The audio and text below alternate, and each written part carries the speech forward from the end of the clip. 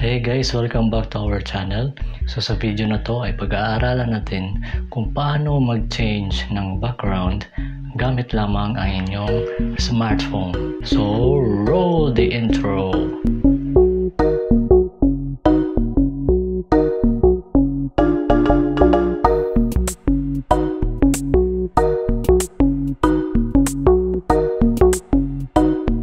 So kailangan nyo lang guys ng picture nyo or kahit anong nakasave na picture sa inyong phone, or pwede kayong mag-capture ng bagong picture. So sa tutorial natin ngayon, magka-capture muna tayo ng picture.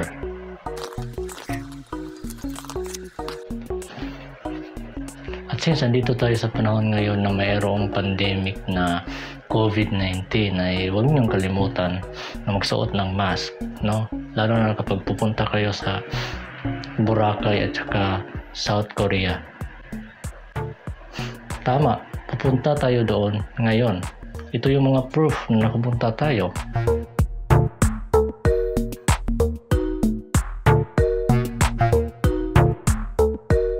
So ang gagawin na natin guys ay mag-acting kung baga na andun talaga tayo sa lugar. So let's go.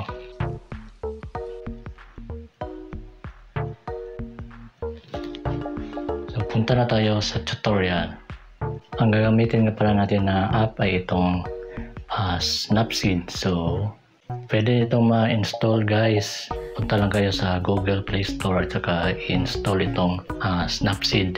Libre lang po ito guys sa Play Store. So tap lang natin itong sa gitna guys. Tapos hanapin lang natin kung saan yung picture na papalitan natin ng background. So in this case, itong picture na to. Ayan. So next step is pindutin na natin tong parang pen na icon sa right side. Tapos scroll down lang tayo sa baba. Kaya nga scroll down baba. Okay, so click natin tong double exposure. Ayan. So next ay hanapin naman natin yung background na ipapalit natin. So click lang natin tong picture na icon na merong plus. Tapos hanapin nyo lang kung saan yung background na ipapalit nyo. So in this case, dito muna tayo sa magandang beach ng Boracay. Ayan, so yan yung initial na makikita natin. So next step nyan guys is pindutin lang natin tong water drop na icon. Ayan. So ito po yung opacity ng picture. So gaano siya kalinaw or gaano siya kalinaw. So in this case, ilalagay natin sa 100%. So next step yan guys is click lang natin tong sa gitna na icon. Yan, click natin tong darken. So tapos na, click lang natin ang check. Ayan, so nawala yung picture natin. So next step nito guys is click lang natin to sa ibabaw. Makikita natin yung parang diamond na merong arrow. So click natin yan. Tapos dito tayo sa view edits. Okay, then makikita natin itong in-apply natin na double exposure. So click lang natin yung arrow. Tapos click natin yung icon sa gitna na parang brush. Hindi parang brush talaga yan. So try natin. So kapag ginanya natin guys, so parang na-erase yung background niya, di ba? Parang na-erase yung background ng picture natin at unti-unting nakikita ang background na ipapalit natin. So yan. Okay, pag pinindot nyo yung mata sa yan sa ibaba, sa right side, so magiging red. So I suggest kapag red tong lalabas, click nyo yung eye icon. So para hindi red, dito sa gilid yan, na-erase yung background at napapalitan, nare-reveal yung bagong background. So para tapusin to guys, punta tayo dito sa delicate na mga parts, which is yung malapit sa atin. Ayaw natin ma-erase yan. So be careful lang. Pwede natin mag-zoom out guys, yung dalawang fingers, i-zoom out nyo lang siya guys. Yan. So mag-zoom out lang tayo para meron tayong working area. Ayan. To move this picture guys, gumamit kayo ng dalawang daliri, kumbaga two fingers, dalawa nga at nasa inyo para ma-move siya. So pwede nyo pa i-pinch palayo para mag-zoom. So dandahan lang sa gilid guys. Be sure na gagawin natin to as precise as possible na kaya natin. So hindi naman masyadong 100%.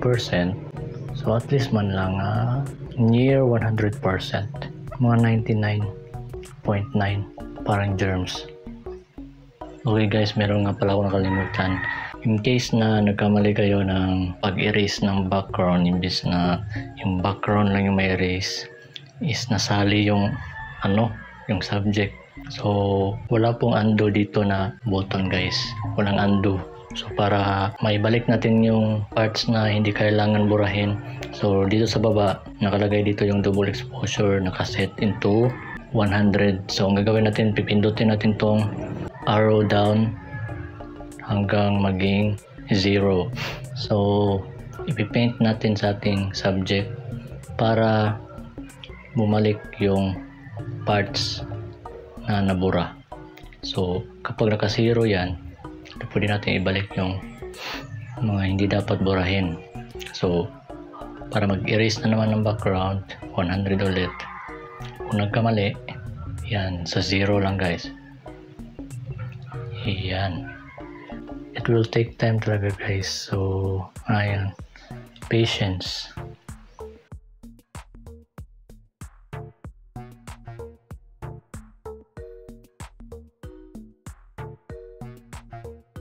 Pagtapos na tayo sa mahirap na part, medyo mabilis na lang itong sa malayo.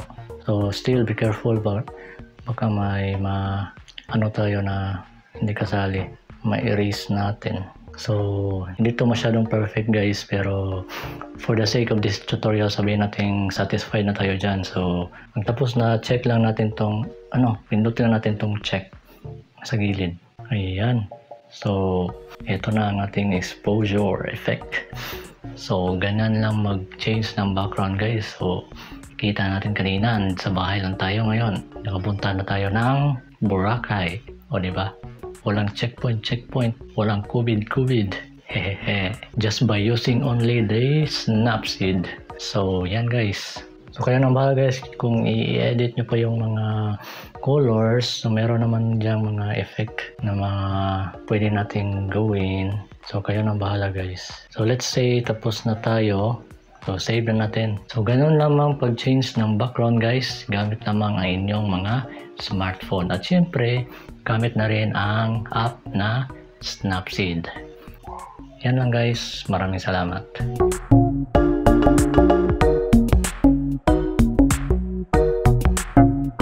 Hanggang dito lang muna ang tutorial natin para sa araw na to. At kung nagustuhan nyo ang ating video ay paki-like na lang at paki-share na din sa inyong mga kaibigan na maaaring matulungan ng video na ito. Kung gusto nyo pang makakita ng ganitong uri ng mga tutorial ay paki-subscribe. I-hit nyo yung subscribe button at saka i-hit nyo na din yung bell button para every time na meron tayong bagong upload ay mano-notify kayo. So hanggang sa susunod guys, stay at home, stay safe. God bless us all.